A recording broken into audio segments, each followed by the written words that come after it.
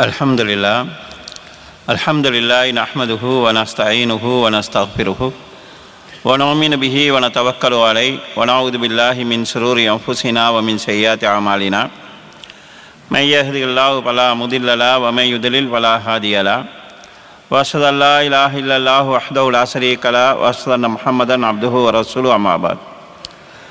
எல்லாம் வல்ல அல்லாஹ் ஜல்ல ஷானஹு தஆலாவை புகழ்ந்து அவனது திருத்தூதர் ஸல்லல்லாஹு அலைஹி வஸல்லம் அவர்கள் மீது ஸலவாத்தும் சலாமும் கூறிய பின்னால், கண்ணியத்துக்குரிய உலமாக்களே, அன்புக்குரிய சகோதர சகோதரிகளே, உங்கள் அனைவருக்கும் என் சலாம். அஸ்ஸலாமு அலைக்கும் வரஹ்மத்துல்லாஹி வபரகாத்துஹு. அல்லாஹ்வுடைய பேரருளால் இந்த புனித ரமலானில் மீண்டும் உங்களை சந்திக்கக்கூடிய வாய்ப்பு கிடைத்திருக்கிறது. அல்ஹம்துலில்லாஹ். புனிதமான இந்த மாதத்தின் ஒரு இரவு பொழுதில் குர்ஆன் தொடர்பாக, குர்ஆனுக்கும் நமக்கும் இருக்கக்கூடிய தொடர்பாக உங்களுக்கு மத்தியிலே ஒரு உரையை ஆற்றக்கூடிய வாய்ப்பு கிடைத்தமைக்காக அல்லாஹ்வை நான் முதலில் புகழ்ந்து கொள்கிறேன். ஏனென்றால் இந்த ரமலான் குர்ஆனுடைய மாதம் என்பதை நாம் அறிந்து வைத்திருக்கிறோம். இந்த குர்ஆனுடைய மாதத்தில் முஸ்லீம் சமூகத்துக்கும் குர்ஆனுக்கும் இடையிலே ஒரு இறுக்கமான பிணைப்பு ஏற்பட வேண்டும். அந்த பிணைப்பு ரமலானை தாண்டியும் எமக்கு மத்தியிலே இருக்க வேண்டும். இந்த அடிப்படையிலே அன்புக்குரிய சகோதரர்களே, அல் குர்ஆன் வழியில் நம் வாழ்வு என்கிற இந்த தலைப்பினூடாக குர்ஆனுக்கும் எமக்கும் இடையில் இருக்கக்கூடிய தொடர்பு எத்தகையது, குர்ஆனோடு நாம் எவ்வாறு தொடர்பு கொள்ள வேண்டும், குர்ஆன் எங்களுடைய வாழ்க்கையிலே ஏற்படுத்த வேண்டிய தாக்கங்கள் என்ன என்பவற்றை சுருக்கமாக உங்களோடு நான் பகிர்ந்து கொள்ளலாம் என்று நினைக்கிறேன். அன்புக்குரிய சகோதரர்களே, அல் குர்ஆன் என்றால் என்ன என்பதை நாம் வரைவிலக்கணத்தோடு புரிந்து கொள்ள வேண்டும். குர்ஆன் என்றால் என்ன என்பதை நாங்கள் இந்த குர்ஆனை காட்டி, முஸ்ஹபை தூக்கி காட்டி இது குர்ஆன் என்று நாம் சொல்லலாம். ஆனால் குர்ஆனுக்கென்று ஒரு வரைவிலக்கணம் இருக்கிறது. அந்த வரைவிலக்கணத்தோடு நாம் குர்ஆனை புரிந்து கொள்ள வேண்டிய தேவை இருக்கிறது. ஏனென்றால் முஸ்லீம் சமுதாயத்தில் குர்ஆனை புரிந்து கொள்ளாத மக்களும் இருக்கிறார்கள். சில சகோதரர்கள், அதாவது பால் கிதாபு என்ற ஒரு புத்தகம் இருக்கிறது, அதை அதாவது அதை குர்ஆன் என்று சொல்வார்கள். குர்ஆனில் பார்த்து எங்களுக்கு பால் சொல்கிறாங்க, குறி சொல்கிறாங்க என்று சொல்வார்கள். இன்னும் எங்களுடைய சகோதரர்கள் சிலர் மௌலிது நூட்களை குர்ஆன் என்று நம்பிக்கொண்டிருக்கக்கூடிய சகோதரர்கள் இருக்கிறார்கள். கன்சுல் அரசு என்று மக்களால் மார்க்கத்தில் இல்லாமல் படிக்கப்படக்கூடிய சின்ன சின்ன புத்தகங்கள் இருக்கிறது, அவற்றையும் குர்ஆன் என்று சொல்லக்கூடிய மக்கள் இருக்கிறார்கள். எனவே குர்ஆன் என்றால் என்ன என்பதை நாம் புரிந்து கொள்ள வேண்டும். குர்ஆனுக்கு இஸ்லாமிய அறிஞர்கள் சொல்லக்கூடிய வரைவிலக்கணம் என்னவென்றால், கலாமுல்லா, குர்ஆன் என்பது அல்லாஹ்வுடைய வார்த்தை. உலகத்தில் ஒரு மனிதனுடைய பேச்சை வைத்து அந்த பேச்சுக்கு நாங்கள் எப்படி முக்கியத்துவம் கொடுப்போம் என்றால், அந்த மனிதனுடைய தகுதி என்ன. சராசரியாக ஒரு மனிதன் பேசுகிற பேச்சும், ஒரு அறிவாளி பேசுகிற பேச்சும், சமுதாயத்திலே ஒரு தலைவர் பேசுகிற பேச்சும், ஒரு ஜனாதிபதி பேசுகிற பேச்சும் சமனாக இருக்காது. பேசுகிறவருடைய தகுதியை பொறுத்து அந்த வார்த்தைக்கு மரியாதை இருக்கிறது. குர்ஆன் என்பது கலாமுல்லா, அல்லாஹ்வுடைய வார்த்தை. எனவே உலகத்தில் குர்ஆனை மிஞ்சிய, குர்ஆனை விட மகத்துவமான வேறு எதுவும் இருக்க போவது கிடையாது. அல்லாஹ்வுடைய வார்த்தை என்று சொல்கிற போது அல்லாஹ்வுடைய வார்த்தைகள் எதுவும் குர்ஆன் ஆகாது என்பதை நாம் புரிந்து கொள்ள வேண்டும். அல்லாஹ்வுடைய வார்த்தையில் தௌராத்தும் அடங்கும், இஞ்சிலும் அடங்கும். அதை பிரிப்பதற்காக அல் முனஸ்ஸல் அலா முஹம்மதின் ஸல்லல்லாஹு அலைஹி வஸல்லம், முஹம்மது ஸல்லல்லாஹு அலைஹி வஸல்லம் அவர்களுக்கு இறக்கப்பட்ட அல்லாஹ்வுடைய வார்த்தை என்கிறது சேர்க்கப்படும். இப்போது தௌராத் அல்லாஹ்வுடைய வார்த்தை, அது இதில் சேராது. இஞ்சில் அல்லாஹ்வுடைய வார்த்தை, அது இதில் சேராது, அது அவுட் ஆகிரும். இப்போ நபி ஸல்லல்லாஹு அலைஹி வஸல்லம் அவர்களுக்கு அருளப்பட்ட வார்த்தைகள், அல்லாஹ்வுடைய வார்த்தைகளில் குர்ஆனும் இருக்கிறது, ஹதீஸுல் குதுஸியும் இருக்கிறது. அதிலிருந்து குர்ஆனை வேறுபடுத்த வேண்டும். அதற்காக ஒரு வரைவிலக்கணம் சொல்வார்கள், அல் முத்தஅப்பத் பி திலாவத்திஹி, ஓதுவதின் மூலம் நன்மை எதிர்பார்க்கப்படும். குர்ஆனை ஓதுவதின் மூலம் நன்மை எதிர்பார்க்கப்படும். குர்ஆனை ஓதுவதன் மூலம் இபாதத் செய்யப்படும். உதாரணமாக நாங்கள் தொழுகையிலே சூரத்துல் ஃபாத்திஹா ஓதுகிறோம். அதற்கு பிறகு ஒரு ஹதீஸுல் குதுசியை ஓதினோம் என்றால் தொழுகை சேராது. ஹதீஸுல் குதுசியும் அல்லாஹ்விடமிருந்து ரசூல் ஸல்லல்லாஹு அலைஹி வஸல்லம் பெற்று சொன்னதுதான். ஆனால் அது குர்ஆனில் வந்து அடங்காது. எனவே அல்லாஹ்வுடைய தூதர் முஹம்மது ஸல்லல்லாஹு அலைஹி வஸல்லம் அவர்களுக்கு ஜிப்ரீல் என்கிற வானவர் மூலமாக அருளப்பட்ட அல்லாஹ்வுடைய வார்த்தைகள் தான் குர்ஆன் என்கிற ஒரு வரைவிலக்கணத்தை நாம் முதலில் தெரிந்து கொள்ள வேண்டும். இந்த குர்ஆனுக்கும் எங்களுக்கும் இடையே இருக்கக்கூடிய தொடர்பு எப்படி இருக்கிறது? இந்த தொடர்பு சரியாக இருந்தால் முஸ்லிம் சமுதாயத்தினுடைய எழுச்சி சரியாக இருக்கும். இந்த தொடர்பிலே பிழை இருந்தால், இந்த தொடர்பிலே நாங்கள் தப்பு விட்டால் அல்லாஹ்வுடைய கோபத்துக்கு நாங்கள் ஆளாக நேரிடும். இதை நாம் எப்படி புரிந்து கொள்கிறோம் என்றால், எங்களுக்கு முன்னால் சில சமுதாயங்களுக்கு வேதம் கொடுக்கப்பட்டது. அந்த வேதம் கொடுக்கப்பட்ட மக்கள் அந்தந்த வேதங்களோடு எப்படி நடந்து கொண்டார்கள், அதற்காக அல்லாஹ் தஆலா சொன்ன செய்திகள் என்ன என்பதை நாம் பார்த்தால், குர்ஆனோடு எங்களுக்கு இருக்கக்கூடிய தொடர்பை வைத்து அல்லாஹ் எங்களோடு எப்படி நடந்து கொள்வான் என்பதை நாம் புரிந்து கொள்ளலாம். தௌராத் என்கிற வேதம் அருளப்பட்டது. அதை பற்றி அல்லாஹ் தஆலா சொல்கிற போது, மஸலுல்லதீன ஹும்மிலு தௌராத்த ஸும்ம லம் யஹ்மிலுஹா கமஸலி ஹிமாரின் யஹ்மிலு அஸ்ஃபாரா. இந்த தௌராத் என்கிற வேதம் அருளப்பட்டு அந்த வேதத்தை முறையாக பேணாதவர்களுடைய உதாரணம் என்னவென்றால், ஏடு சுமந்த கழுதைகளை போன்றவர்கள் அவர்கள் என்று அல்லாஹ் தஆலா சொல்கிறார். வேதம் கொடுக்கப்பட்டு அந்த வேதத்தை அறியாத மக்களை ஏடு சுமந்த கழுதைகள் என்று குர்ஆன் வர்ணிக்கிறது. இந்த உதாரணம் ஏன் சொல்லப்படுகிறது என்றால், ஒரு கழுதைக்கு மேலே நாங்கள் ஒரு 1000 கிதாபை வைக்கிறோன்னு வைங்க, நல்ல அறிவுள்ள கிதாபுகள். அந்த கழுதைக்கு தெரிஞ்சதெல்லாம் அந்த புத்தகங்களுடைய பாரம் மட்டும்தான் தெரியும், வெயிட் தான் தெரியும். அந்த புத்தகத்தில் என்ன இருக்கிறதுங்கிறது கழுதைக்கு தெரியாது. வேதத்தை வைத்துக்கொண்டு வேதத்தில் என்ன இருக்கிறது என்பதை தெரியாத மக்களை ஏடு சுமந்த கழுதைகள் என்று அல்லாஹ் தஆலா சொல்கிறான். இது தௌராத் அருளப்பட்ட சமுதாயத்துக்கு சொல்லப்பட்டது. இதை ஏன் அல்லாஹ் எங்களுக்கு சொல்கிறான் என்றால், நீங்களும் குர்ஆனை வைத்துக்கொண்டு குர்ஆனை அறியாமல் இருந்தால் ஏடு சுமந்த கழுதைகள் போன்றுதான் நீங்களும் இருப்பீர்கள். இதை அல்லாஹ் கண்டிக்கிறதுக்காகத்தான் எங்களுக்கு சொல்கிறான். அவங்க செஞ்சா தப்பு, நாங்க செஞ்சா தப்பில்லை என்கிற நிலை அல்லாஹ்விடத்தில் கிடையாது. எனவே கண்ணியத்துக்குரிய சகோதரர்களே, தௌராத்தை வைத்துக்கொண்டு தௌராத்தை அறியாமல் படிக்காமல் அந்த மக்கள் இருந்தது போன்று நாங்களும் இருந்தால் நாங்களும் அவர்களை போன்று கண்டிக்கப்பட்டவர்கள் தான். இப்போ நாங்களா எங்களை பற்றி நாங்கள் முடிவு செஞ்சு கொள்ளலாம். நாங்கள் ஏடு சுமந்த கழுதைகள் போல இருக்கிறோமா, அதற்கு மாற்றமாக இருக்கிறோமா என்பதை நாங்களே முடிவு செய்து கொள்ளலாம். ஏன்னா அவரவரை வைத்து இந்த தீர்மானத்தை எடுக்கலாம்.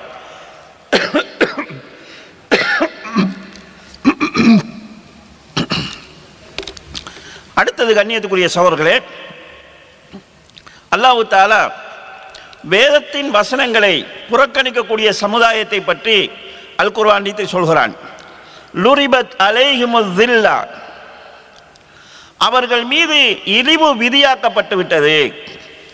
தொடர்ந்து சொல்லக்கூடிய இடத்திலே அல்லாஹ் தஆலா சொல்கிறான், வபாஉ பிகலபின் மினல்லாஹ், அவர்கள் அல்லாஹ்வுடைய கோபத்துக்கு ஆளானார்கள். துரிபத் அலைஹிமுல் மஸ்கனா, அவர்கள் மீது அல்லாஹ்வுடைய இழிவும் சாபமும் உண்டானது. என்ன காரணம் தெரியுமா? ذَلِكَ بِأَنَّهُمْ كَانُوا يَكْفُرُونَ بِآيَاتِ اللَّهِ, அவர்கள் அல்லாஹ்வுடைய வசனங்களை நிராகரிக்கிறவர்களாக இருந்தார்கள், நபிமார்களை கொல்கிறவர்களாக இருந்தார்கள். அந்த தவறிலிருந்து நாங்கள் தப்பிட்டோம். ஏண்டா எங்கட காலத்தில் நபிமார்கள் இல்லை. அதனால முஸ்லிம் சமுதாயத்தால் நபிமார்கள் கொல்லப்படுறதுங்கிற பிரச்சனை கிடையாது. ஆனால் எப்படி இதற்கு முன்னால் வேதத்தை பெற்ற சமுதாயங்கள் அவர்களுடைய அந்த வேத வசனங்களை நிராகரிக்கக்கூடிய மனநிலையில் இருந்தார்களோ, அந்த மனநிலை எங்களிடத்தில் இருந்தால் நாங்களும் அவர்களை போன்று சபிக்கப்படுவோம், நாங்களும் அவர்களை போன்று அல்லாஹ்வுடைய இழிவுக்கு ஆளாகுவோம். இதை அல்லாஹ் தஆலா இந்த வசனத்தினூடாக எங்களுக்கு உணர்த்துகின்றான். கண்ணியத்துக்குரிய சகோதரர்களே, யூதர்களை பற்றி அல்லாஹ் தஆலா ஒரு இடத்தில் சொல்கிற போது, கிதாபல்லாஹி வராஅ துஹூரிஹிம், அவர்கள் அல்லாஹ்வுடைய வேதத்தை முதுகுக்கு பின்னால் வீசிவிட்டு தங்களுடைய மனம் போன போக்கிலே போனார்கள் என்று அல்லாஹ் தஆலா சொல்கிறான். இன்றைக்கு முஸ்லிம் சமுதாயத்தில் பெரும்பாலானவர்களுடைய நிலை, அல்லாஹ்வுடைய வேதத்தை முதுகுக்கு பின்னால் போட்டுவிட்டு எது அவர்களுக்கு லாபம் தருமோ, எதை செய்தால் அவர்களுக்கு உலகத்திலே லாபம் கிடைக்குமோ அதைத்தான் நாம் இலக்காக கொண்டு செயல்படுகிறோம். திருமணத்திலே ஈஜாப் கபூல் சொல்வதற்கு குர்ஆனை பார்ப்போம், ஹதீஸை பார்ப்போம். வழி வேணும் என்பதற்கு குர்ஆன் பார்ப்போம், ஹதீஸ் பார்ப்போம். ஆனால் சீதனம் வாங்கலாமா, கொடுக்கலாமா, எடுக்கலாமான்னு வர்ற போது அது இந்த காலத்தில் நம்ம விட்டுடலாமா, அது சாத்தியமா? அப்ப இந்த இடத்துல நம்ம எப்படி யோசிக்கிறோம்னா, கிதாபல்லாஹி வராஅ துஹூரிஹிம், அல்லாஹ்வுடைய வேதத்தை முதுகுக்கு பின்னால போட்டுட்டு உலகத்தில் எது எங்களுக்கு லாபம் அதுதான் தீர்மானமாகிறது. ஒருவர் பிசினஸ் செய்கிறார், வட்டியை கலக்க வேண்டிய நிலைமை வருகிறது. வட்டியை கலந்தால் பிசினஸை பெருசாக்கலாம் என்று நினைக்கிறார். இப்போது அவர் இந்த உலகத்தின் நடைமுறையை பார்க்கிறாரா, அல்லாஹ்வுடைய வேதத்தை பார்க்கிறாரா என்றால் குர்ஆனை பின்னால தூக்கி போட்டுட்டு இதெல்லாம் இல்லாமல் இன்றைக்கு பிசினஸ் எல்லாம் பண்ண முடியாது என்று தனக்குத்தானே ஒரு முடிவை எடுத்துக்கொண்டு தவறான வழியில போறதை நாங்கள் பார்க்கிறோம். அல்லாஹ்வுடைய வேதத்தை குர்ஆனை முதுகுக்கு பின்னால் வீசிவிட்டு தன் வாழ்க்கையை கொண்டு போகிற ஒரு சமுதாயம் உலகத்தில் எழுச்சி பெறாது, உலகத்தில் நிம்மதி பெறாது, உலகத்தில் உயர்ந்த நிலைக்கு வராது. எனவே கண்ணியத்துக்குரிய சகோதரர்களே, குர்ஆனை பொறுத்தளவில் நாங்கள் அறிந்தோ அறியாமலோ யூத கிறிஸ்தவர்கள் எப்படி அவர்களுடைய வேதங்களோடு நடந்து கொண்டார்களோ அந்த நிலையில் முஸ்லிம் சமுதாயத்தின் பெரும்பாலானவர்கள் இருக்கிறார்கள். முழுமையாக அல்ல. நாங்கள் இப்போதும் வீடியோக்களை பார்க்கலாம். துப்பாக்கி ரவைகள் பட்டு மரண தருவாயில் இருக்கிற போதும் அந்த வேதனையை தாங்கிக் கொள்வதற்காக குர்ஆனை ஓதிக்கொண்டிருக்கிறவர்கள் இருக்கிறார்கள். சிரியாவிலே அடிபட்ட ஒரு குழந்தைக்கு ஆபரேஷன் பண்ண வேண்டி வருகிறது. மயக்க மருந்து இல்லாத நிலையில் அந்த பிள்ளையினுடைய ஆபரேஷன் முடிகிற வரைக்கும் அந்த பிள்ளை குர்ஆனை ஓதிக்கொண்டிருக்கிறது. இப்படியான மக்களும் இருக்கத்தான் செய்கிறார்கள்.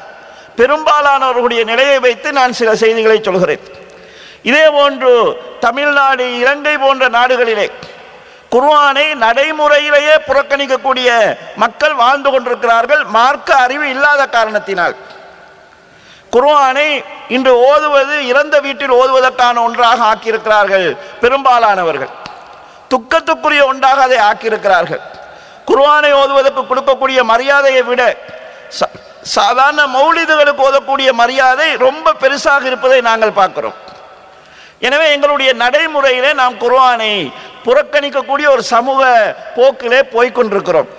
கண்ணியத்துக்குரிய சகோதரர்களே, இது ஆபத்தானது. எந்த அளவுக்கு ஆபத்தானது என்று சொன்னால், எங்களுக்கு தெரியும் நபி ஸல்லல்லாஹு அலைஹி வஸல்லம் அவர்கள் தனது உம்மத்தின் மீது அதிகமாக அன்பு கொண்ட ஒரு இறை தூதர். எந்த அளவுக்கு என்றால், அல்லாஹ் தஆலா ஒவ்வொரு நபிமாருக்கும் ஒரு துஆவை கொடுத்திருந்தான். என்ன வேணாலும் கேளுங்க கிடைக்கும். அது ஒரு சான்ஸ் ஒவ்வொரு நபிக்கும் இருக்கிறது. ஒவ்வொரு நபியும் அவங்களுடைய வாழ்க்கையில பிரச்சனைகளை சந்திக்கிற போது அதை பயன்படுத்தினார்கள். நபி ஸல்லல்லாஹு அலைஹி வஸல்லம் அவர்களும் தங்களுடைய வாழ்க்கையில் நிறைய பிரச்சனைகளை சந்தித்தார்கள். அவருடைய பிள்ளைகள் எல்லோருமே, பாத்திமா நாயை தவிர மற்ற எல்லோருமே அவருடைய உயிருடைய காலத்திலே மௌத்தா போனாங்க. தன்னுடைய பேரப்பிள்ளை தன் கண் முன்னால் தன் கையிலேயே மூச்சு விடுவதை, மரணிப்பதை அவர் சந்தித்தார். வாழ்க்கையிலே பல சோதனைகளை சந்தித்தார். ஆனால் அந்த துஆவை நபி ஸல்லல்லாஹு அலைஹி வஸல்லம் அவர்கள் கேட்கவில்லை. ஒரு சந்தர்ப்பத்தில் நபி ஸல்லல்லாஹு அலைஹி வஸல்லம் சொன்னார்கள், லிகுல்லி நபியின் தாவத்தும் முஸ்தஜாபா, எல்லா நபிக்கும் கேட்டால் கிடைக்கக்கூடிய ஒரு துஆ இருக்கிறது. எல்லா நபியும் கேட்டு விட்டார்கள். ஆனால் அந்த துஆவை நான் வைத்திருக்கிறேன் எதற்காக என்று சொன்னால், ஷஃபாஅத்தன் லி உம்மத்தி, என் உம்மத்துக்கு நாளை மறுமையிலே ஷஃபாஅத் கேட்கிறதுக்காக அந்த துஆவை நான் வைத்திருக்கிறேன் என்று நபி ஸல்லல்லாஹு அலைஹி வஸல்லம் சொன்னார்கள். அப்படி என்றால் இந்த உம்மத்தின் மீது அவர் எவ்வளவு இரக்கம் கொண்டிருக்கிறார் என்பதை நாம் புரிந்து கொள்ள வேண்டும். கண்ணியத்துக்குரிய சகோதரர்களே, இந்த உம்மத்துக்காக துஆ செய்யறதுக்காக தன் துஆவை வைத்திருந்த நபி ஸல்லல்லாஹு அலைஹி வஸல்லம் அவர்கள் மறுமையிலே உம்மத்தி உம்மத்தி, என் சமுதாயம் என் சமுதாயம் என்று சொல்லக்கூடிய அந்த நபி ஒரே ஒரு கூட்டத்துக்கு எதிராக அல்லாஹ்விடத்தில் முறைப்பாடு செய்வார்கள். ஒரு கூட்டத்துக்கு எதிராக அல்லாஹ்விடத்தில் வழக்காடுவார்கள். அவர்கள் யார் தெரியுமா? சூரா 30வது வசனத்தில் அல்லாஹ் தஆலா சொல்கிறான், வகாலர் ரசூல், இந்த இறை தூதர் சொல்வார், யா ரப்பி இன்ன கௌமி இத்தகது ஹாதல் குர்ஆன மஹ்ஜூரா, ஏண்ட இந்த உம்மத் இருக்கிறதே இந்த குர்ஆனை வெறுக்கக்கூடிய ஒன்றாக எடுத்துக்கொண்டது என்று நாளை மறுமையில் குர்ஆனை வெறுத்தவர்களுக்கு எதிராக அல்லாஹ்விடத்தில் முறைப்பாடு செய்வார்கள்.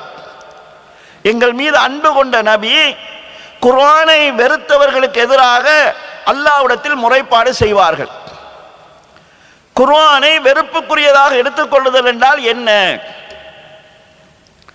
எங்களுக்கெல்லாம் குர்ஆன் மேல பாசம் இருக்குது. எப்படி? அழகான ஒரு இடத்துல வச்சுக்குவோம், ஏதாவது தேவை வந்தா இப்படி தொட்டு மோந்துக்குவோம். இது எங்களுக்கு குர்ஆன் மேல உள்ள அன்புள்ள ஒரு வெளிப்பாடு. யாராவது குர்ஆனை பற்ற வச்சு அவங்களுக்கு எதிராக நாங்கள் கோஷம் எழுப்புவோம்.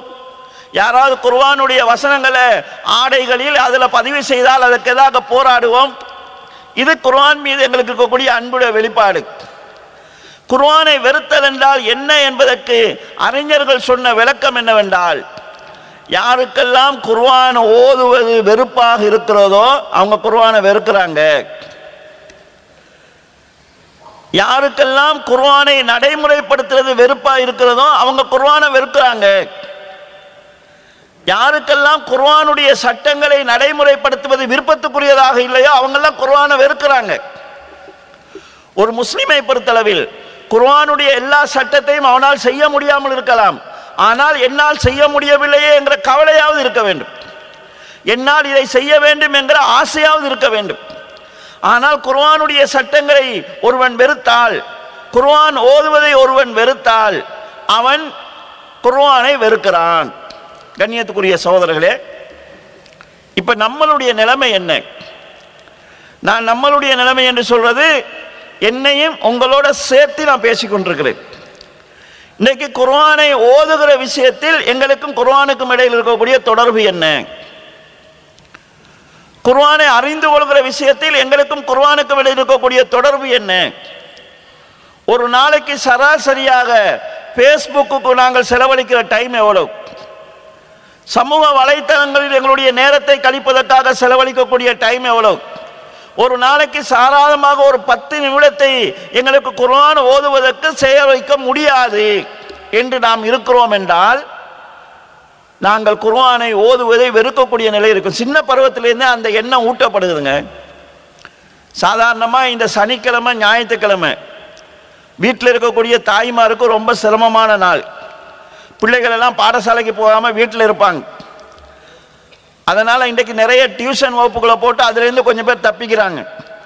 இந்த சனி ஞாயிறுல வீட்டில் இருந்து பிள்ளைகள் ரொம்ப ஓவராக துச்சனம் பண்ணாங்கன்னா தாய்மார் சொல்லி சொல்லி பார்ப்பாங்க. கேட்கலன்னு சொன்னால் கடைசியாக அவங்க போடுற அணுகுண்டு என்னன்னு சொன்னால், சும்மா கரைச்சல் பண்ணிட்டு இருந்தீங்கன்னா குர்ஆன் எடுத்து ஓத சொல்லுவேன்.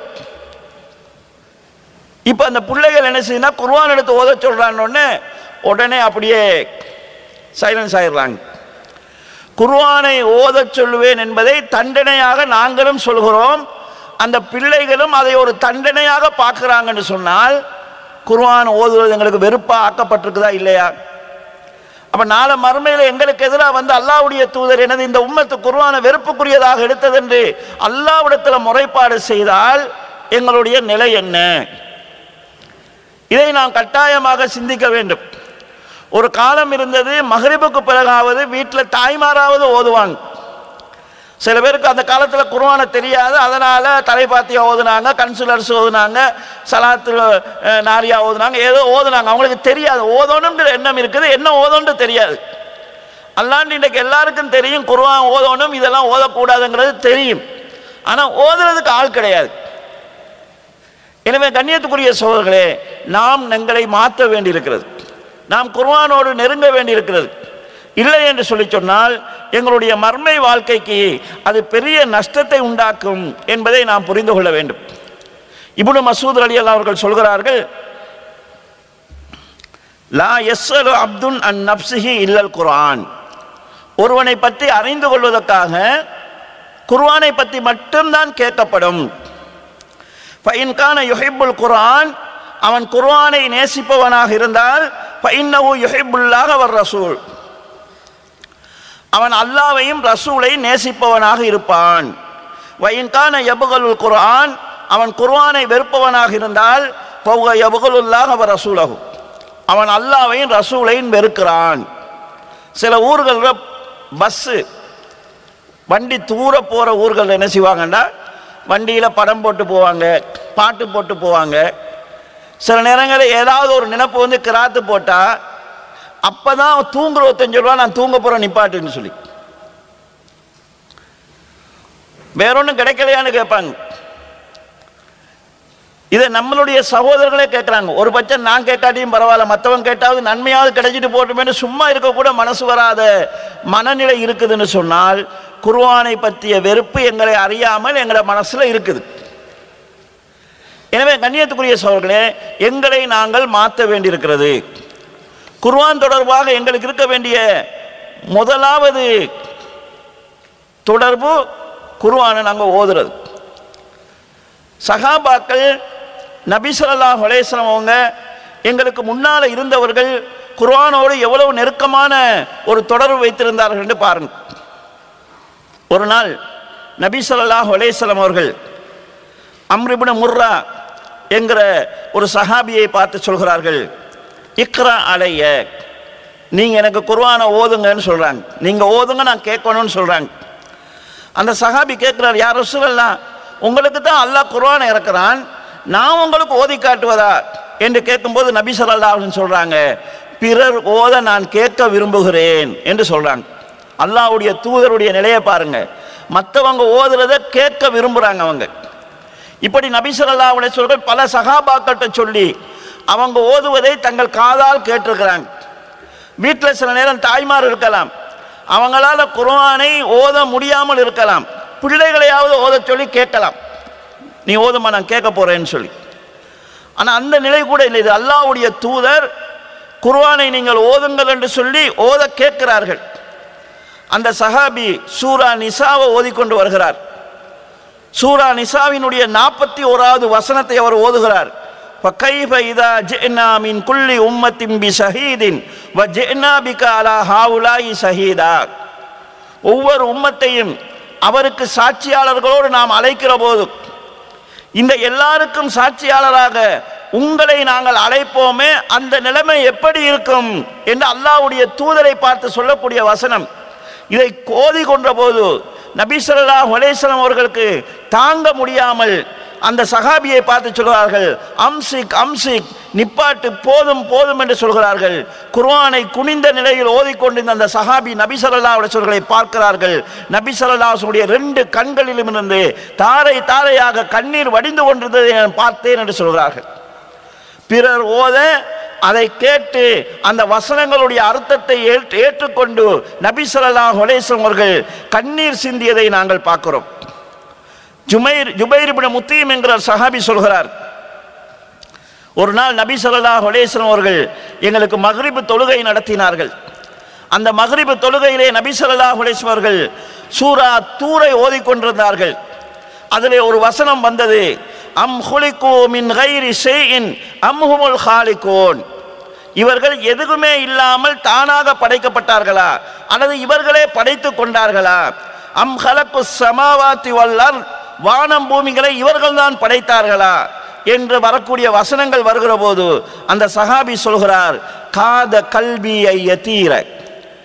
இந்த வசனங்களை கேட்கிற போது என் உள்ளம் பறந்து விடுவது போல, என்னை விட்டும் பிரிந்து விடுவது போன்ற ஒரு உணர்வை நான் அடைந்தேன் என்று அந்த சஹாபி சொல்கிறார். ஓதலை கேட்கிற போது அவர்களிடத்தில் மாற்றம் வந்தது.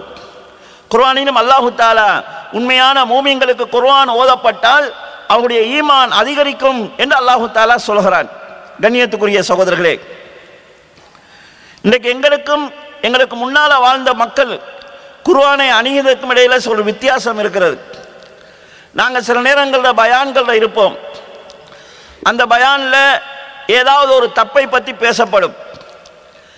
எல்லாரும் என்ன நினைச்சிட்டு இருக்காங்கன்னு சொன்னால், அவருக்கு நல்லா குடுபடுகுது, இந்த பயான் அந்த ஆளுக்கு சரியான ஒரு பயான் தான், சொல்ல வேண்டிய விஷயம்தான், நம்ம பக்கத்து வீட்டானுக்கு சொல்ல வேண்டிய விஷயம்தான் இது. இப்படித்தான் நம்ம எல்லா கொத்துபாவையும் கேட்குறோம். எல்லா பயானும் முடிஞ்சதுக்கு போகிறோம். சில நேரம் சொல்லுவாங்க, நல்ல விஷயம் சொன்னீங்க அசரத், பக்கத்தில் வீட்டில் ஒரு ஆள் இருக்கார், இப்படித்தான் இருப்பார். அப்ப சொல்லப்படுற விஷயம் எல்லாம் அடுத்தவனுக்கு. இந்த மனநிலையில தான் எல்லாரும் கேட்டிருக்கிறோம். அல் குர்ஆன்ல யா அய்யுஹல்லதீன ஆமனு விசுவாசிகளே என்று அல்லாஹ் அழைக்கிற போது யாரோ எங்கேயோ ஒருத்தரை வச்சு கூப்பிடுற மாதிரி நம்ம நினைச்சுக்கிறோம். அந்த வசனம் எங்களை தான் கூப்பிடுது. என்ன பேசுது? உங்களை பேசுது. கண்ணியத்துக்குரிய சகோதரர்களே, நபி ஸல்லல்லாஹு அலைஹி வஸல்லம் அவர்களுடைய சபையிலே சாபித் பின் கைஸ் என்கிற ஒரு சஹாபி இருந்தார். அவர் பேசினாலே ரொம்ப சவுண்டாக தான் இருக்கு. அவருடைய வாய்ஸ் அப்படி ரொம்ப சவுண்டாக பேசுவார். அவர் இயல்புதான் அவரோட வாய்ஸ் வந்து கொஞ்சம் ஓவரான வாய்ஸ். சூரா அல் ஹுஜராத் இறங்குது. சூரா ஹுஜராத்தில் அல்லாஹ் தஆலா சொல்கிறான், யா அய்யுஹல்லதீன ஆமனு விசுவாசிகளே லா தர்ஃபஉ அஸ்வாத்தக்கும் ஃபௌக ஸௌத்தின் நபி. ரசூலுல்லாஹ்வுடைய சவுண்டை விட உங்களோட சவுண்டை நீங்க ஒசத்தாதீங்க. வலா தஜ்ஹரு லஹு பில் கவுல் கஜஹரி பஅதிக்கும் லிபஅல். உங்களில் ஒருவர் மற்றவரை சத்தமிட்டு பேசுவது போல நபியோட நீங்க பேசாதீங்க. அன் தஹ்பத அமாலுக்கும் வ அன்தும் லா தஸ்உரூன். அப்படி செய்தால் நீங்கள் உணராமலே உங்களுடைய அமல்கள் அழிந்துவிடும் என்று அல்லாஹ் தஆலா சொல்கிறான். ரசூலுக்கு முன்னால ரசூலுடைய சவுண்டை விட உங்களோட சவுண்ட் அதிகமானால் உங்களோட அமல்கள் அழிஞ்சிரும் என்று அல்லாஹ் தஆலா பொதுவான ஒரு வசனத்தை இறக்கிறான். இந்த வசனம் இறங்கி சில நாட்களாக நபி ஸல்லல்லாஹு அலைஹி வஸல்லம் அவர்கள் பார்க்கிறார்கள், இந்த சாபித் பின் கைஸ் என்கிற சஹாபி பள்ளிக்கே வரல, ஆள ரசூலுல்லாஹ்வுடைய சபையில காணல. அப்ப நபி ஸல்லல்லாஹு அலைஹி வஸல்லம் அவங்க இதை பற்றி விசாரிக்கிற போது ஒரு சஹாபி சொல்கிறார், நான் போய் அவருடைய நிலைமை என்னன்னு விசாரித்துட்டு வருகிறேன் என்று போறார். அவருடைய வீட்டுக்கு போனா அவருடைய வீட்டினுடைய அதாவது சுவரின் பக்கத்தில் அமர்ந்து கொண்டு தலையை தொங்க போட்டு கொண்டு அந்த சஹாபி அழுது கொண்டிருக்கிறார். இவர் போய் கேட்கிறார், என்ன பிரச்சனை, ஏன் அழுகிறீர்கள் என்று கேட்கிற போது அந்த சஹாபி சொல்கிறார், நான் தான் சத்தமாக பேசுகிறவன், ஏண்ட சவுண்ட் வந்து ரசூலுல்லாஹ்வுடைய சவுண்டை விட கூட இருக்குது. அல்லாஹ் குர்ஆன் வசனத்தை இறக்கி இருக்கிறான், உங்களுடைய அமல்கள் அழிந்து விடும் என்று சொல்லியிருக்கிறான். அது என்னத்தான் சொல்லிவிட்டது போல் இருக்கிறது, என்னுடைய வாழ்க்கை முடிந்து விட்டது, நான் நரகவாதியாக ஆகிவிட்டேனோ என்று பயமாக இருக்கிறது என்று தொடர்ந்து அழுது கொண்டிருக்கிறார். பிறகு கேட்ட சஹாபி நபி ஸல்லல்லாஹு அலைஹி வஸல்லம் இடத்துல வந்து இந்த செய்தியை சொல்கிறார், யா ரசூலல்லாஹ், இந்த வசனம் தனக்காக அருளப்பட்ட வசனம் என்று அவர் பயப்படுகிறார், அதனால் அழுத வண்ணமே இருக்கிறார் என்று சொன்னபோது நபி ஸல்லல்லாஹு அலைஹி வஸல்லம் சொன்னார்கள், இத்ஹப் இலைஹி, நீங்க போங்க அவரிடத்தில், போய் அவரிடத்தில் சொல்லுங்கள், இன்னக லஸ்த மின் அஹ்லின் நார், நீங்க நரகவாசிகளில் உள்ளவர் கிடையாது, வலாக்கின் மின் அஹ்லில் ஜன்னா, நீங்க ஒரு சொர்க்கவாசி என்று அந்த சஹாபிக்கு சொல்லிவிட்டு வாருங்கள் என்று நபி ஸல்லல்லாஹு அலைஹி வஸல்லம் அவர்கள் அந்த நபி தோழரை திருப்பி அனுப்பினார்கள். கண்ணியத்துக்குரிய சகோதரர்களே, நபி ஸல்லல்லாஹு அலைஹி வஸல்லம் அவர்கள் சொர்க்கவாசி என்று சொல்லக்கூடிய அளவுக்கு உயர்ந்த நிலையில் இருந்த அந்த சஹாபி கண்டிக்கப்படுகிற வசனம் வருகிற போது இது எனக்கு அருளப்பட்டதோ என்று பயப்படுகிறார். இன்றைக்கு நாங்கள் கண்டிக்கப்பட வேண்டிய நிலையில இருந்து கொண்டு ஒவ்வொரு வசனத்தையும் இது அவருக்குரியது, இது இவருக்குரியது, இது பக்கத்து வீட்டாருக்குரியது, இது அடுத்த ஜமாத்துக்குரியது என்று ஒவ்வொரு வசனத்தையும் ஆளாளுக்கு பிரித்து கொடுத்துட்டு நிம்மதியா இருந்து கொண்டிருக்கிறோம். எங்களுக்கும் குர்ஆனுக்கும் இடையே இருக்கக்கூடிய இந்த தொடர்புள்ள வித்தியாசத்தை பாருங்கள். கண்ணியத்துக்குரிய சகோதரர்களே, சஹாபாக்கள், நாங்க சில விஷயங்களை குர்ஆனை ஃபுல்லா ஃபாலோ பண்ணுவோம். எதுல? சில அமல்கள் விஷயத்தில் நம்ம குர்ஆன்ல சொன்ன மாதிரியே செஞ்சுட்டு போயிடுவோம்.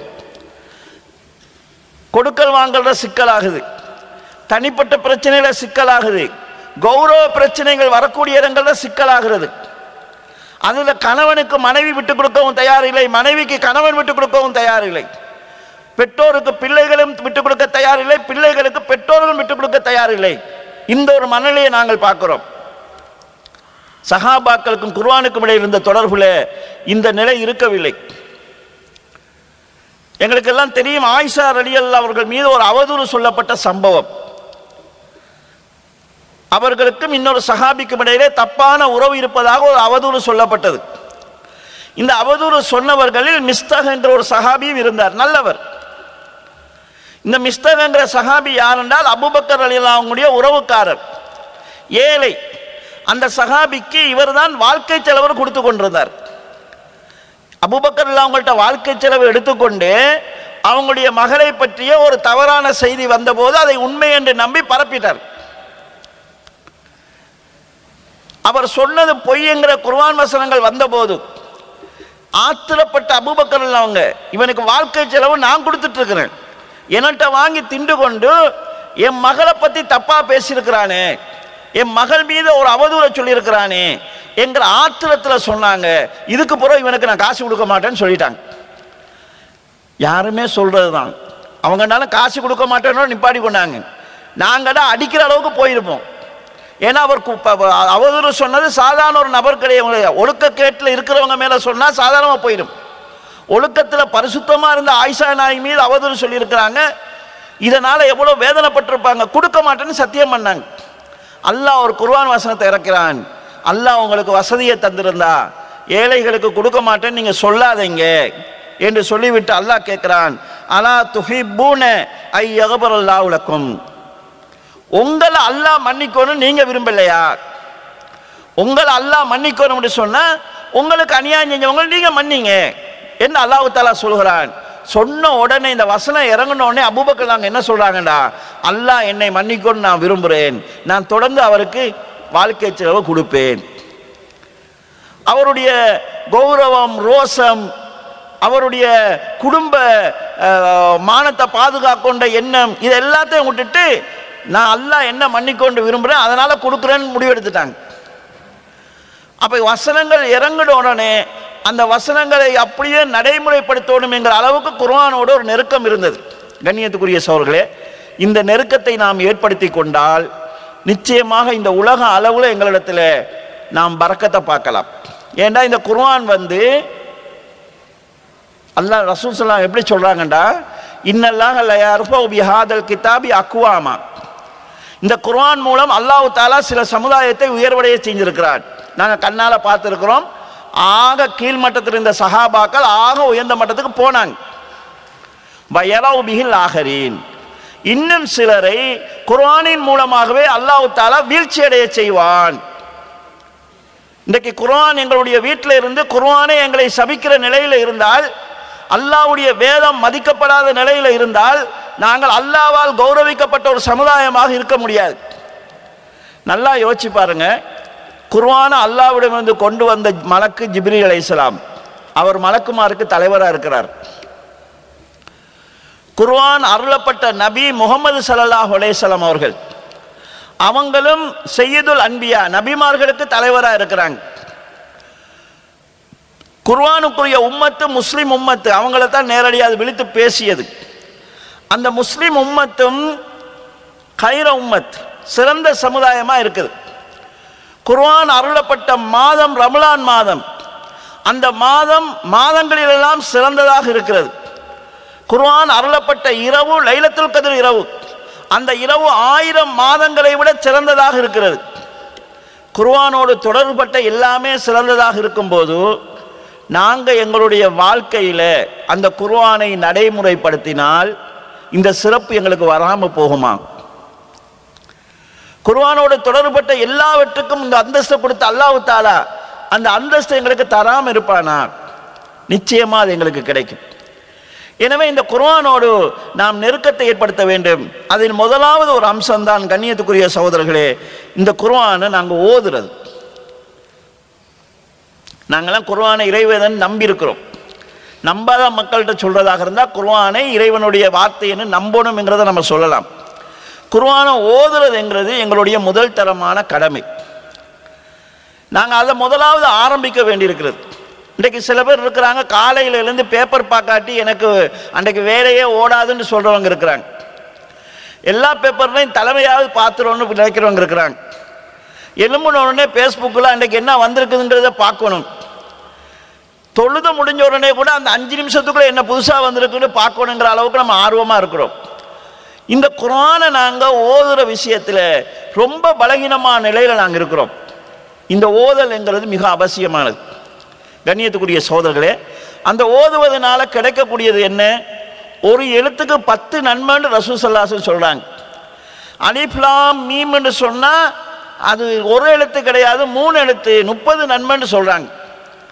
சாதாரணமாக பிஸ்மில்லாஹிர் ரஹ்மானிர் ரஹீம் சொல்லுகிற போது ஆயிரக்கணக்கான நன்மைகளை நாங்கள் அடைந்து கொள்ள போகிறோம்.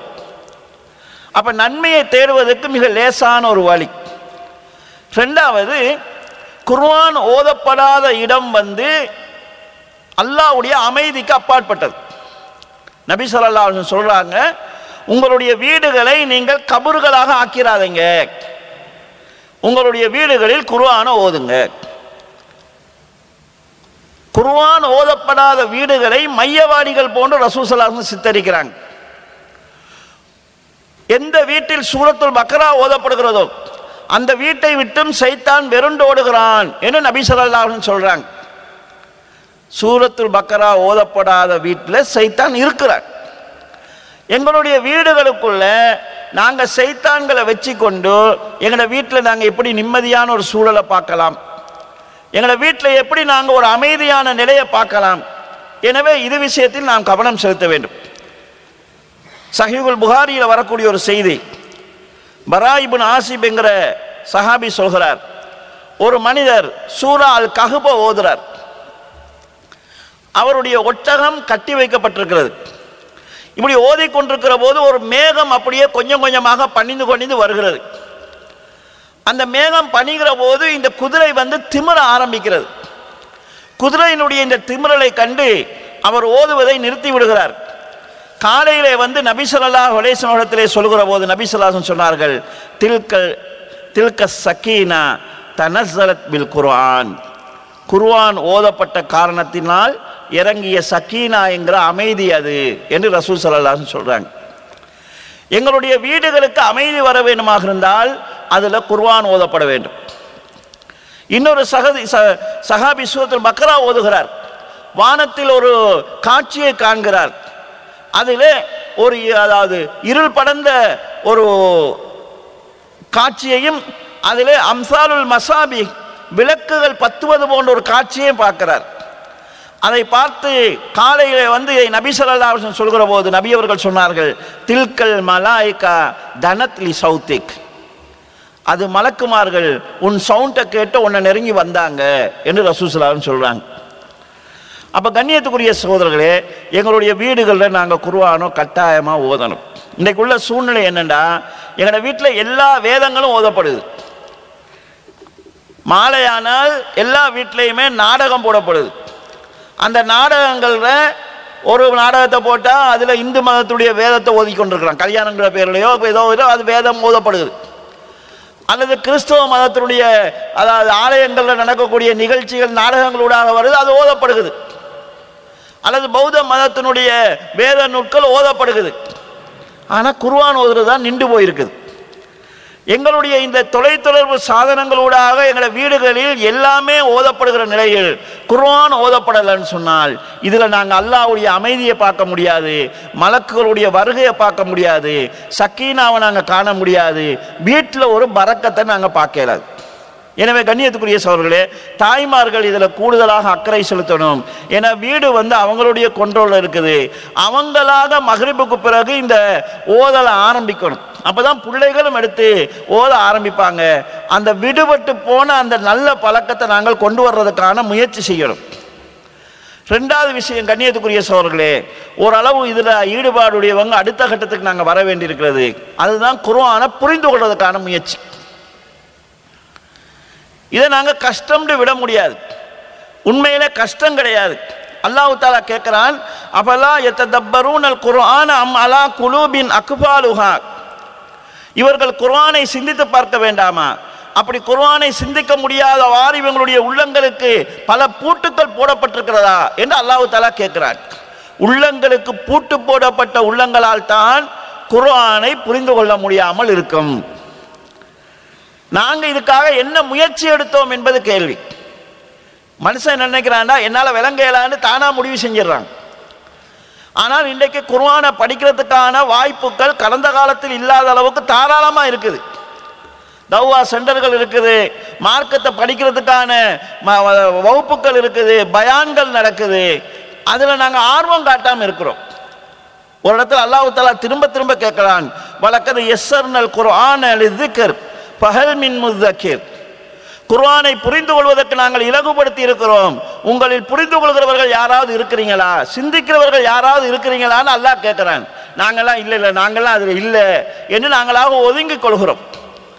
இந்த குர்ஆனை புரிந்து கொள்வதற்கு செய்யக்கூடிய முயற்சி இருக்கிறது, அது தனியான ஒரு நன்மையை தரக்கூடியது. நபி ஸல்லல்லாஹு அலைஹி வஸல்லம் அவங்க பள்ளிக்கு வராங்க. அஸ்ஹாபு சுஃபா திண்ணை தோழர்கள் வெளியே இருந்து பேசி கொண்டிருக்கிறாங்க.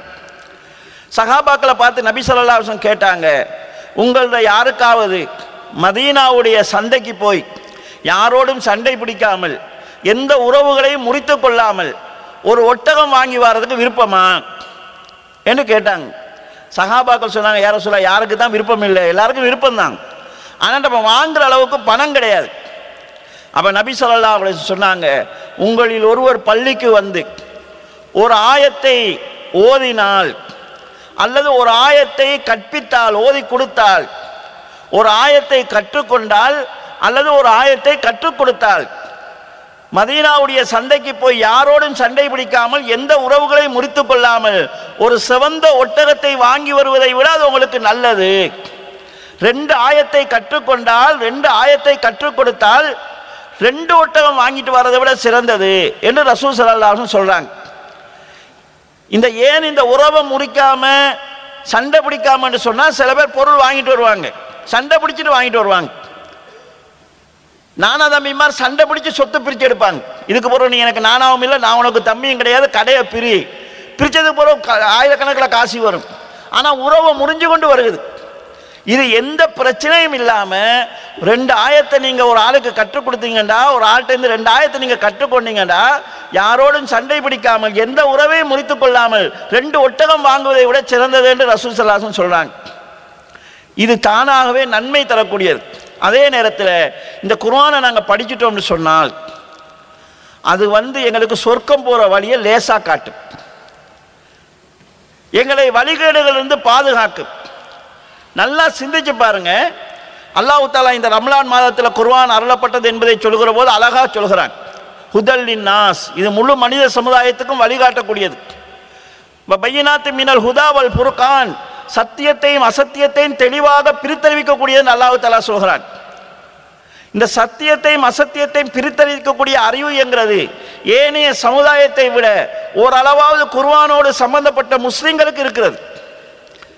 ஒரு முஸ்லிம் புள்ள 5 வயது 10 வயது பிள்ளைக்கு விளங்குற விஷயம் ஏனைய சமுதாயத்தில் இருக்கக்கூடிய படித்தவங்களுக்கு விளங்காமல் இருக்குது. அதனால தான் முஸ்லீம் ஒரு சிறுவன் பாம்பை கண்டா அடிக்கிறதுக்கு கல் எடுக்கிறான்.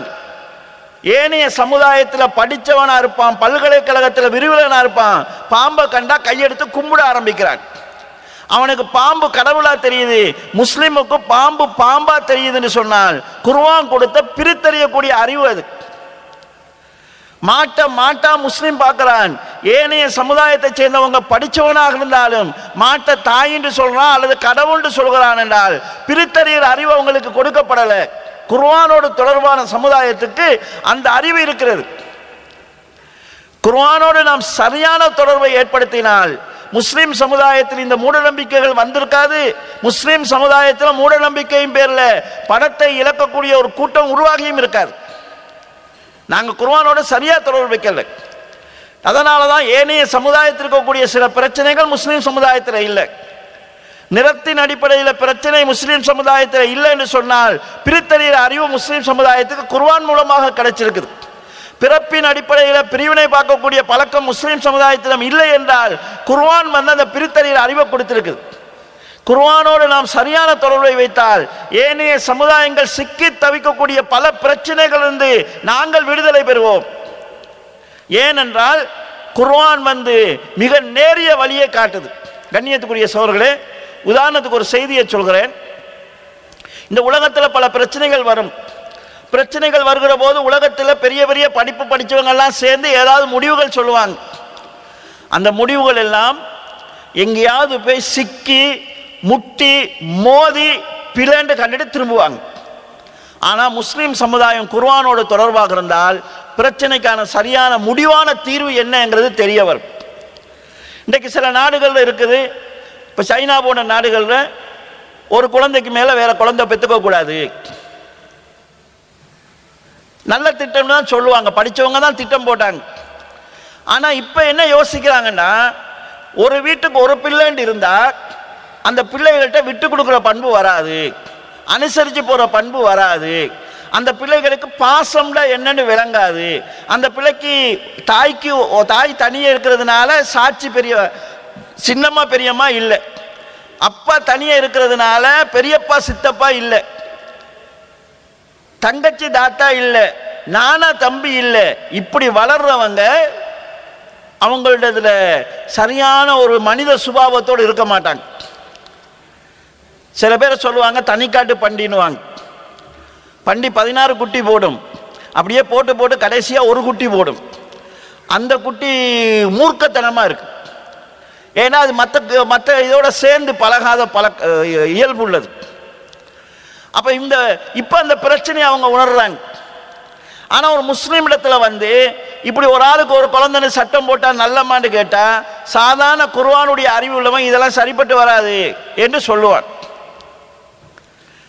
அப்போ ஏனைய மக்கள் முட்டி மோதக்கூடிய இடங்களில் முஸ்லீம்கள் தெளிவடைய வேண்டுமாக இருந்தால் அதுக்கு குர்ஆனுடைய தொடர்பு மிக முக்கியமானது. அது ஒரு அளவு இருக்கிறதுனால நாங்கள் பல பிரச்சனைகள் தப்பி இருக்கிறோம். இதே போல் கண்ணியத்துக்குரிய சகோதரர்களே, அடுத்ததாக இந்த குர்ஆனை எங்களுடைய வாழ்க்கையில் நடைமுறைப்படுத்துறதுக்கு நாங்கள் முன் வரணும். சஹாபாக்களுடைய வரலாறுகளை பார்க்குறோம், நாங்கள் 10 வசனங்களை படிப்போம், அந்த 10 வசனங்களை எங்களுடைய வாழ்க்கையில் நடைமுறைப்படுத்தித்தான் அடுத்த 10 வசனங்களுக்கு நாங்கள் போவோம் என்று சொல்கிறார்கள்.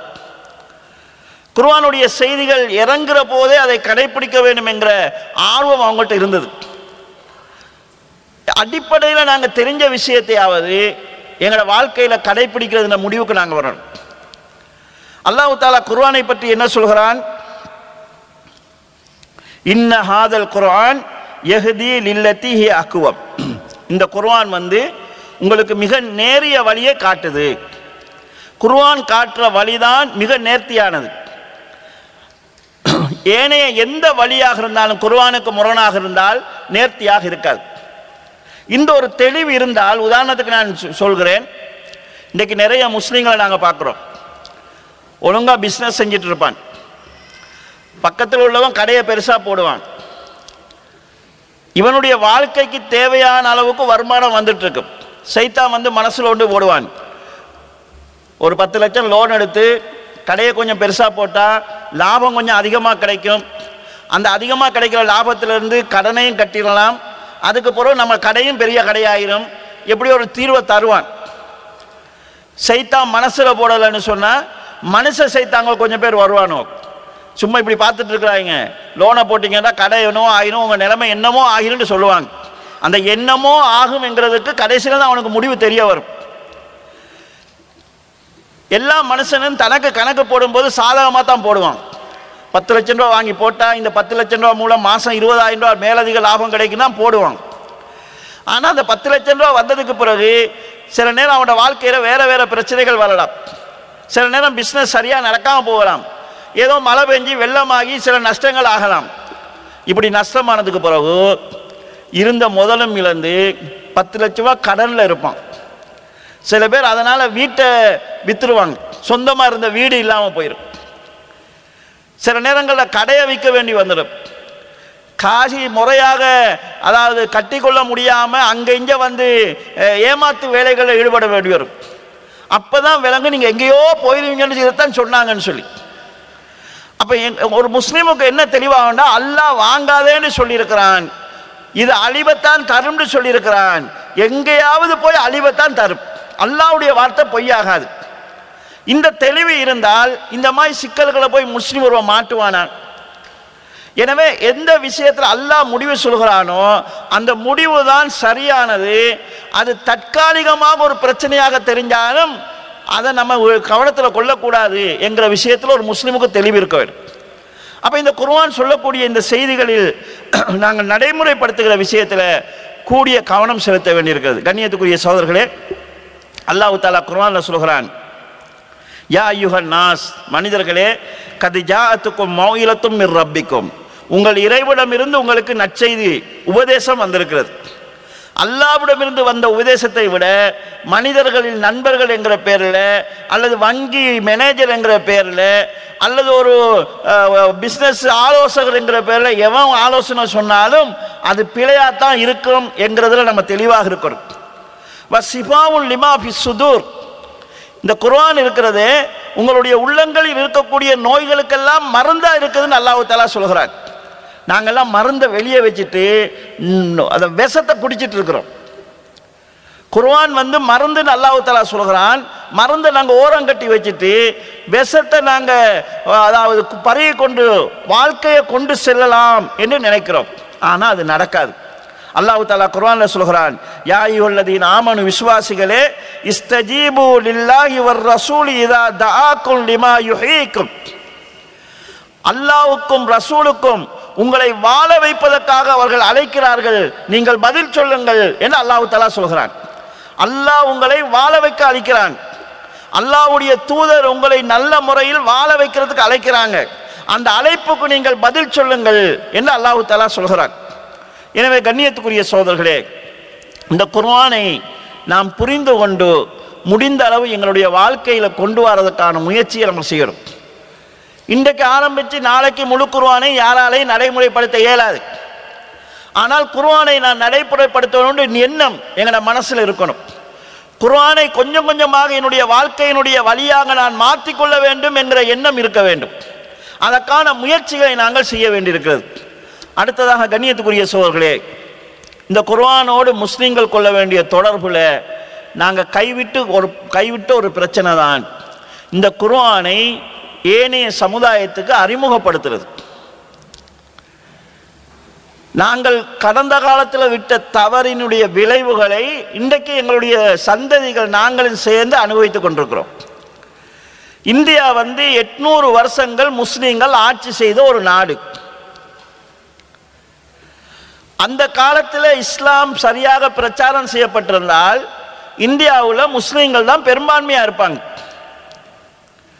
முஸ்லீம்களுடைய கையில் ஆட்சி இருக்கிற போது இஸ்லாத்தை யாருக்கும் சொல்லணுங்கிற நினைப்பு வரல. சொல்லாட்டியும் பரவாயில்ல, குறைஞ்சபட்சம் அவங்க இஸ்லாத்தின் அடிப்படையிலாவது இருக்கல. இன்றைக்கு இஸ்லாத்துக்கு எதிரான பிரச்சாரங்கள் அதிகரித்திருக்கிறது. அதன் விளைவை நாங்கள் பார்க்கிறோம். இலங்கையை பொறுத்தளவு ஒரு 50-60 வருஷங்களுக்கு முன்னால் இலங்கை முஸ்லீம்கள் இலங்கையினுடைய கௌரவ பிரஜைகளாக பார்க்கப்பட்டாங்க. இன்றைக்கும் வயசு போன மாற்று மதத்தவர்கள் முஸ்லீம்களை முதலாளின்னு தான் பேசுவாங்க. நாங்கள் சின்ன வயசுலேயே ரோட்டில் எங்களை பெரியவங்க போகிற நேரத்தில் ஒதுங்கி வழிவிட்ட மாற்று மதத்தவர்களை நாங்கள் பார்த்து, சாரணை மடித்து கட்டியிருந்தாங்கன்னா டக்குன்னு சாரணை போட்டு ஒதுங்கி நின்றவங்களை நாங்கள் பார்த்துருக்கிறோம். இன்றைக்கு அந்த நிலையில் அந்த டைமில் இஸ்லாத்தை பிரச்சாரம் பண்ணியிருந்தா அந்த மக்கள் ஒரு கௌரவங்கிறதையாவது இந்த பக்கம் வந்திருப்பாங்க. நாங்கள் சின்ன வயசுல எங்களோட பெரியவங்க பேசுறதை கேட்டிருக்கிறோம். இவன்லாம் இஸ்லாத்துக்கு வந்தால் நம்ம வீட்டு வேலையை எவன் செய்வான்னு பேசியிருக்காங்க.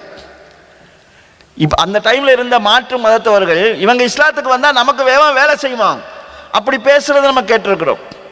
இன்றைக்கு அவன் அடிக்க நாங்கள் வாங்க வேண்டிய நிலை, அவன் மிதிக்க நாங்கள் சகிச்சு கொள்ள வேண்டிய நிலை, எதிர்த்து எதுவும் செய்ய முடியாத நிலை, அவனுக்கு விட்டு கொடுக்கறது, எங்களை காப்பாற்றி கொள்றதுக்காக மார்க்கத்தில் என்னென்ன விஷயங்களை விட்டு கொடுக்கலாம் என்று ஆலோசனை பண்ற நிலை. இந்த இழிவுக்கு காரணம் என்னன்னு சொன்னா, சரியான முறையில் குர்ஆனை அடுத்த சமுதாயத்துக்கு நாங்கள் சொல்லலை. கண்ணியத்துக்குரிய சகோதரர்களே,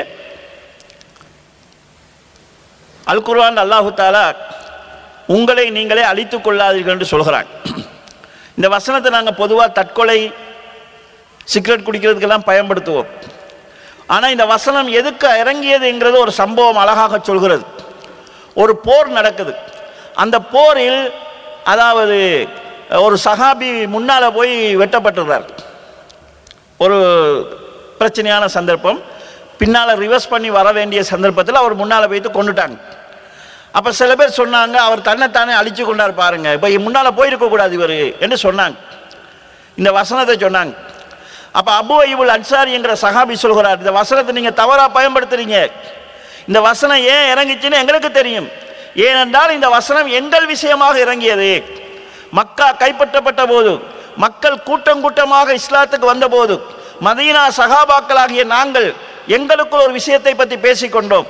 இந்த இஸ்லாத்துக்காக எங்களுடைய வியாபாரத்தை விட்டோம், எங்களுடைய விவசாயத்தை விட்டோம், எங்களுடைய குடும்பங்களை நாங்கள் கவனிக்கவில்லை. எனவே இப்போது இஸ்லாம் வளர்ந்து விட்டது, எங்களுடைய ஒத்துழைப்பு தேவையில்லை என்ற அளவுக்கு வந்து விட்டது.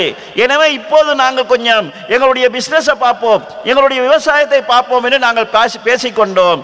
அப்போதுதான் அல்லாஹு தஆலா உங்களை நீங்களே அழித்துக் கொள்ளாதீர்கள் இந்த குர்ஆன் வசனத்தை இறக்கினான்.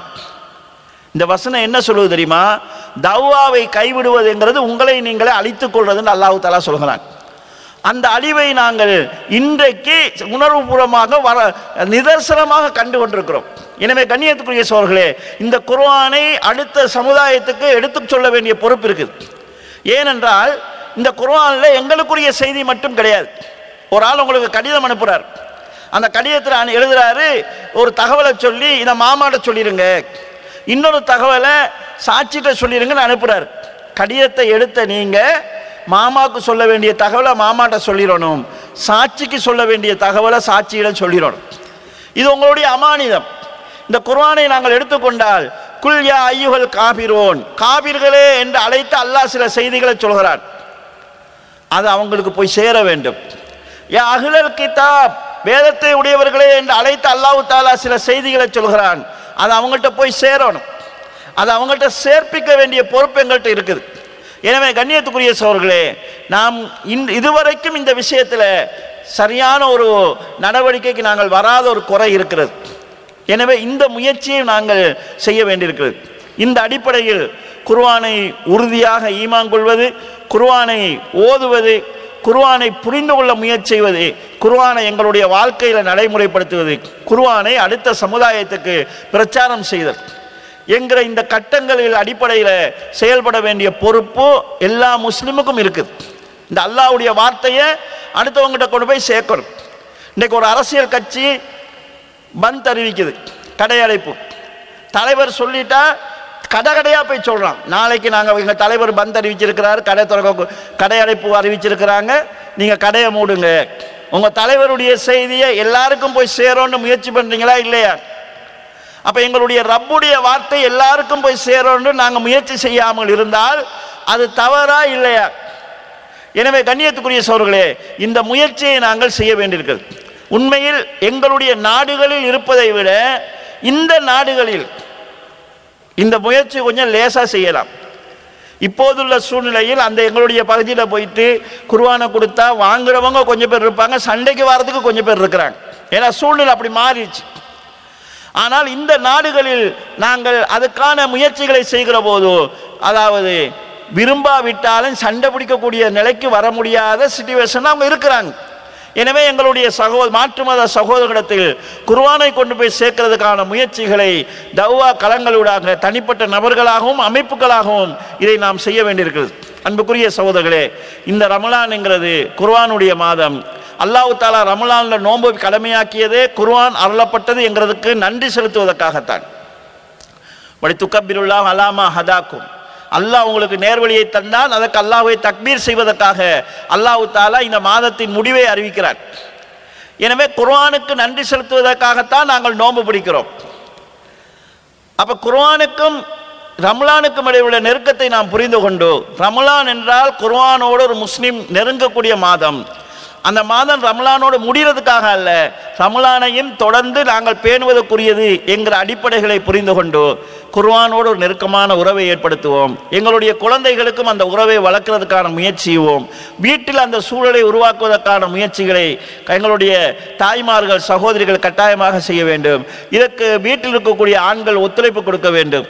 அந்த நேரங்களில் எங்களுக்கு தேவையான அல்லது எங்களுடைய ஆர்வத்துக்கு ஏற்ற சில நிகழ்ச்சிகள் டிவியில் போகலாம்.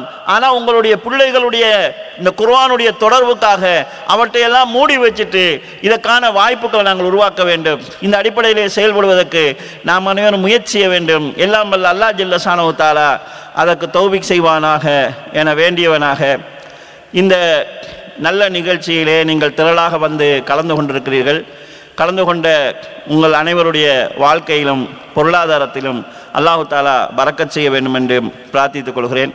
இந்த நிகழ்ச்சிக்காக என்னை அழைத்த இந்த நிகழ்ச்சியினுடைய ஏற்பாட்டாளர்களுக்கு நன்றியை கூறி எங்கள் அனைவருடைய செயல்பாடுகளையும் அல்லாஹு தாலா பொருந்திக் கொள்வானாக என்கிற பிரார்த்தனையோடு நிகழ்ச்சியை நிறைவு செய்கிறேன். வாஹிரு தௌவானா அல்ஹம்துலில்லாஹி ரப்பில் ஆலமீன்.